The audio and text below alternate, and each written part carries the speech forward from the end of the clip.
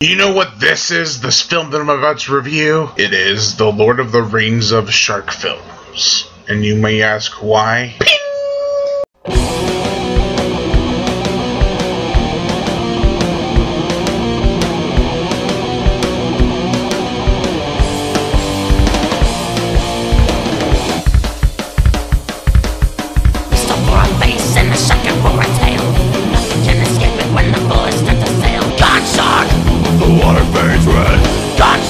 They'll put a bullet in your head.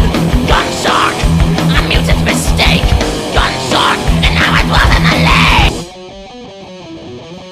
lake. Shark Swarm. Now let me tell you a little story. Back in 2008, I was visiting family up in New York, and I had my dad try to tape Shark Swarm. Well, he put it on for an hour and a half, and he was like, yeah, that'll do. And lo and behold, this film is double that time. So I never got to see it until it was released on DVD. Then I went home after I bought the DVD and watched the longest shark film ever.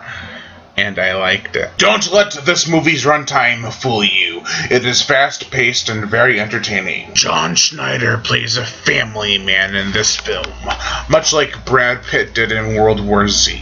Stupid role model. Anyways, John Schneider in this film plays it out really well. He acts like he's fighting for a cause. The cause is to try to stop this corporate asshole from buying out the town. But the corporate asshole has something else planned up his sleeve.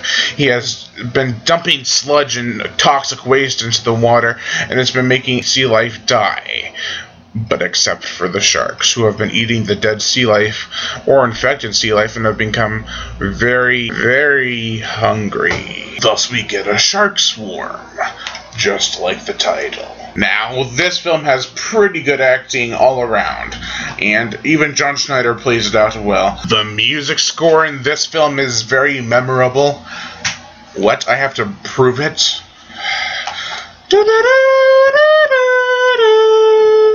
There's your sample. You know what? This is one of the last all-around serious shark films that have come out, and it's a great time. For 2 hours and 45 minutes. Overall, I give Shark Swarm a 3.5 out of 5.